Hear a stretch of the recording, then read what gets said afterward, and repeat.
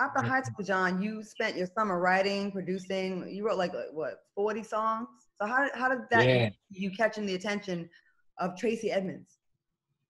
Well, Tracy was she was Babyface's wife at the time, and I was really trying to get my music to him, and it was a trip because I didn't know that the company that I had dropped my tape off of was actually Babyface's company, because he had a couple companies. He started a company called Yab Yum at the time, which with his then wife Tracy Edmonds, and I dropped my demo off of there, not knowing anything about Babyface hearing or whatever. But he called me back and he's like, I was over actually at Motown Records doing another demo, showing my demo or whatever, and I get a call from Babyface in the office of the guy I'm having the meeting. He's like, tell Jon B I want him to come over to my office and come back and play me some of this music and talk about this music. So I went back over to his office, and he was really welcoming me, man. He's like, you did this? And I was like, yeah, man, and I'm a big fan of you. Always been trying to get to you. So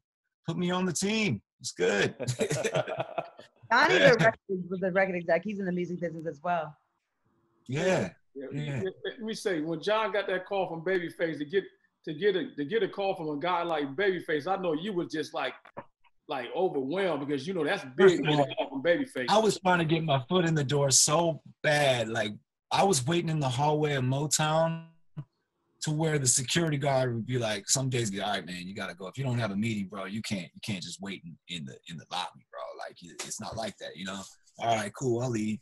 I mean, it was like that. I was on my hustle, and I was really, really fine with the fact that if you gave me time, cool. If not, cool, I'll leave, whatever. But I'm definitely gonna get your interest, because what I have to show you is the truth. And I know if I get 5 minutes of your time, you're gonna be like, okay, I'm feeling you. I'm feeling what you're doing, and let's get involved. And I mean, honestly, it was so ironic. It was the guy who was giving me the most, kind of stalling me out the most. You know what I mean? I was like, just dying to get into his office. Who was that? I'm not even going to say his name. No, I'm not going to say his name. I'm not going to clown. Was it Pete Farmer? He regrets it.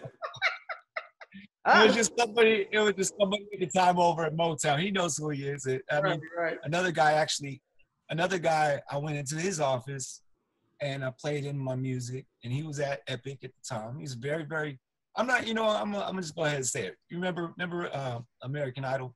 Yeah. You remember American Idol? Okay, Randy Jackson. He was okay, Randy. Oh, dog. Come on, dog. He wasn't feeling you, dog. Randy turned me down. With all due respect to Randy Jackson. It's a no, dog. You turned me down, dog. You turned me down, bro. I'll never forget it. And then I had to go above you. You get signed by Babyface and Tommy Mottola to just kind of clown and just say, listen, I do this, bro. Like, how was it when you saw him after that? I'm sure you saw him after that. And how was it? And it was kind of crazy, because he was like, damn, man, really, yeah. You know how they act, John. You know how they act. They be real, like, I should have signed him, be on that fake shit. You know what I'm saying? But his boss was telling him, like, basically, like, man, you had the chance to sign this dude and you didn't. Like, what are you doing, bro? Like, who was his boss, Gerald Busby? I mean, it's all good. Who's his boss, Gerald Busby? What? I didn't hear the question. I said, who was his boss, Gerald Busby, at the time? No, Tommy Mottola was the boss of Sony. Tony, okay.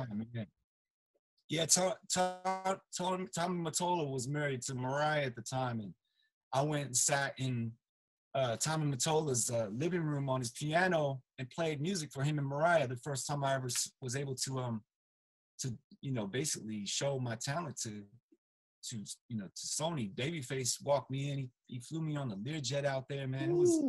It was first class, absolute first class treatment from the jump with Babyface. I mean, he's a classy dude, and he also does things. He won't really get involved in this unless it's an absolute, like, the level, that he's the upper echelon level that he's on. You know what I mean? So I felt very complimented. Just wanted to work with me,